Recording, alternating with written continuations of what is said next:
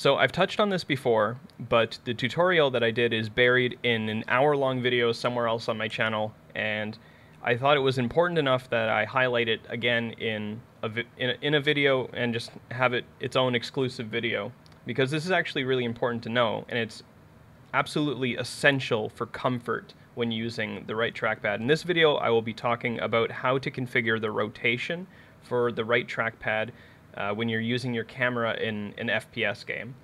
So I'm going to be playing Doom. I've turned the gyro off and I've returned the vertical axis and the horizontal axis back to 50-50. So now it functions the way it would normally function.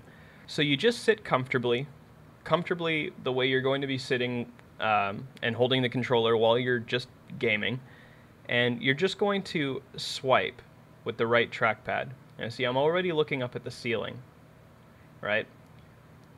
You're just going to swipe comfortably. If you start to look up, the rotation's too low. If you start to look down, the rotation is too high. And that's very critical to know. So, okay, I'm very consistently looking up at the ceiling, so I'm going to go back into the software, select the mouse, and then, like I said, if you're looking up, the rotation's too low. So I'm going to set that a little bit higher and see if the problem goes away. Just swiping comfortably. Now I'm looking down at the floor. So now the rotation is a little bit too high. So I'll adjust it again. Find the horizon line, swipe, starting to look at the ceiling again. One notch that way, find the horizon line, swipe comfortably. There we go. And that's how you configure the rotation for your right trackpad. Don't you just love the no-nonsense approach to these videos? I swear to God, I will never add like an intro or music or anything like that to the videos, because people really just don't give a shit about that. People don't want to see that.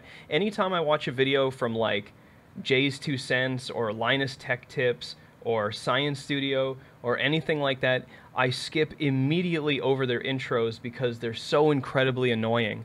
And people just don't want to see that. You watch the video because it has information that you want. That's the reason you're watching the video. You're not watching it to be awestruck by the production value. Nobody gives a shit about production value when all they're interested in is getting information. You're interested in production value when you're fucking watching a movie, not watching a YouTube video about a Steam controller. So, okay. I'll never add anything like that to my videos. I really like this no-nonsense approach to the videos that I make, and I think people appreciate that as well. I don't know why I went off on a tangent right there. I'll just cut this off.